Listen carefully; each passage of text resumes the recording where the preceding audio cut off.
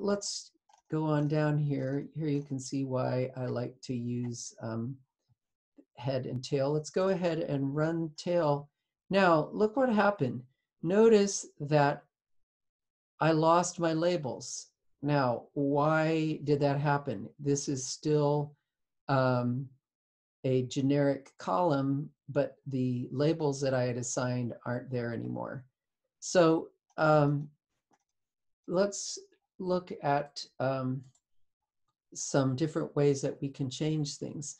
So the problem was that what I had done here in my command was I simply set the index and then I had it display as output the result.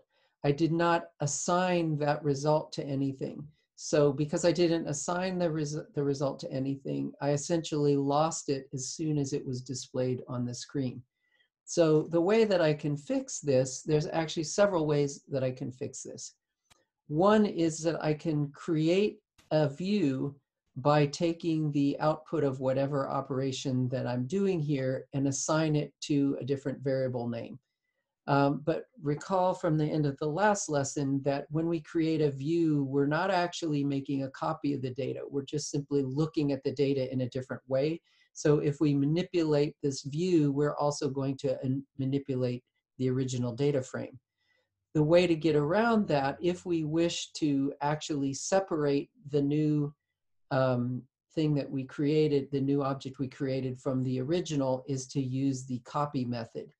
And so here you can see something that we also saw in an earlier lesson, that you can basically chain together methods and then Python will execute them in the order that they're listed. So what will happen here is I'll take my CO2 data frame, make a copy of it, and then perform a sorting operation on that copy, and then that final result gets assigned to a new variable that is now independent of the original data frame object. The other alternative is to perform the operation in place.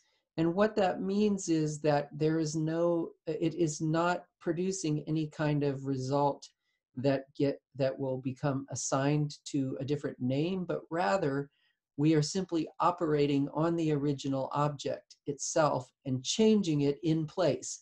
So in that case, you'll notice there's no assignment statement over here.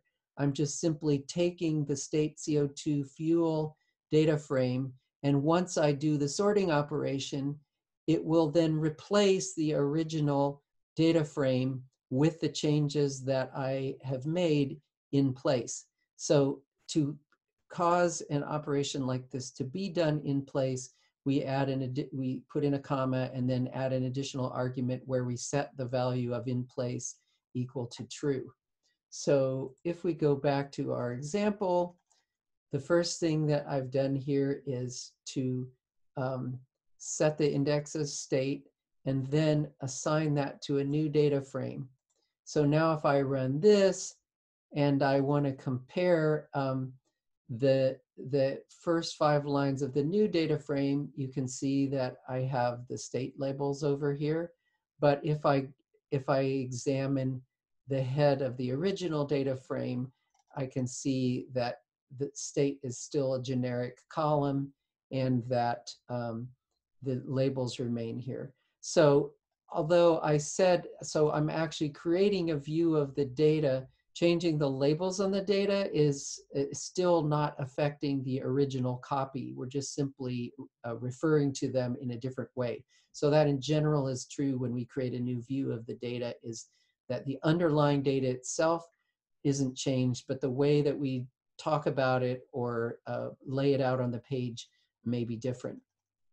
The other option, which is to use in place, is I can go ahead and set the index to be equal to the state column and do it in place. So so once I perform this operation, the original data frame will then be changed.